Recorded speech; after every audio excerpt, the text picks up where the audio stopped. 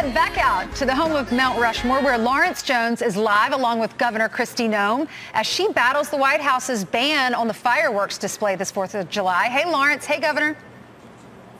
Hey there, Governor. They say hello in studio. Look, I got to tell you guys, normally politicians are just boring. Not this governor. She's here eating. She's already killed half of the cinnamon roll, and she's getting ready to destroy this pancake. Governor, it's so great to be with you. My favorite, though, Lawrence. That's the problem. I love it. The breaking news for you is that you're sending troops from here to Texas to aid with the border. Why did you decide to make that move? Well, typically securing the border would be the responsibility of the federal government, but our federal government is not doing their job. And we know that we have dangerous people crossing the border. We have a lot of drugs coming into our country. We have a lot of human trafficking going on. The governors of Texas and Arizona have asked us for help, and this is a mission that National Guard is trained and equipped and does with excellence. So when they made the request to me, I started running the protocols, asking if we had volunteers in my National Guard that would want to do this mission, and had more than I could possibly anticipate so, would Governor, want to go. You actually went and talked with those men and women, and they volunteered. They volunteered to go because they understand how important it is to secure that border. And in fact, my tag came back and said, we have more that would like to, if this is a mission that needs to last longer than the original 30 days that we're planning. But this is, and our law enforcement officers would have gone too. The question for us is, most of these law enforcement officers you see going from other states are going for a 14-day deployment. It's not going to be over in 14 days. In fact, it's going to get much worse. And the National Guard is used to being there, getting a mission, accomplishing it, and being in situations exactly like they're going to see and encounter down there on the border. It's dangerous. And then they come home. South Dakota's had the #1 ranked National Guard unit in the country for the last 3 years. So I have the best. I have the best, and I'm going to send my best because this country deserves the best. And as a Texan, we say thank you because we are being hit the hardest by the... I got to pivot to something that is near and dear to your heart, which is the celebration on Mount Rushmore, our history. You guys were able to do that under President Trump. He came here and was here with the people. The Biden administration is saying no. What do you think is driving this decision?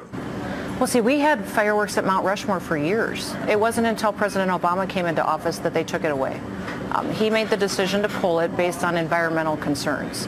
So as soon as I became governor, I wasn't even sworn in yet, I had a conversation with President Trump and said, would you ever help us get back our celebration at America's monument, the one that recognizes the importance of our founding fathers, that celebrates our independence and freedoms? And he said, you want fireworks and you want me to help you? And I said, yes. And he said, I'll do it. Took us a year and a half to do all of the environmental studies, to do the backburning necessary to protect the area from fire danger. And we did every single requirement that was laid out in the protocols to get the celebration back. And Lawrence, I hope you watched it last year. It was fantastic. It was. In the middle of a pandemic, at Mount Rushmore on July 3rd, the country unified. We saw riots and violence happening in every other state, and South Dakota stepped up and hosted a celebration of people that love this country and were peacefully gathering to recognize how unique this country is. So we want to do that every year. What changed, Governor? What is driving this? Because I've heard a lot about the environmental concerns. You addressed those concerns. We did. I've heard you talk about the game day action plan for if something goes wrong, that you can pull the cord on that. Why is that different for this year?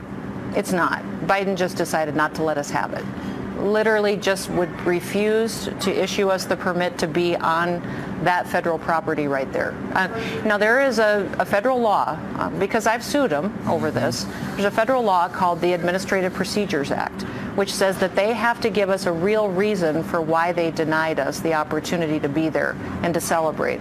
We met the environmental concerns, we met the fire danger protocols, we've consulted with the state, local, and federal officials, we've done the consultations with the tribes, we met every single protocol. There was no reason to deny us this permit unless it was for political reasons. And that's what the people are saying. Governor, thank you so much. I'm going to send it back to you guys in New York. Brian, I know you're just steaming with a question for the governor. Absolutely. How many buffalo did you wrangle this morning before you got up for work? I mean, this woman starts at daybreak. Okay, I can't hear this, Lawrence. So Brian is saying, how many buffalo did you wrangle before you got up to go to work? They all love it.